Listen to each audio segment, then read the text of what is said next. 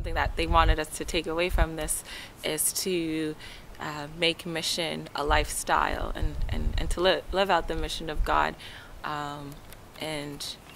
These past few months has really taught me how to live life with people intentionally and purposefully. One thing that I really would like to focus on moving forward is the needs of people, and realizing that this life isn't about me. It's not about my wants, my needs, my desires, but making life about other people. And I've found that's when I feel the most happiest, or the most at joy and the most at peace.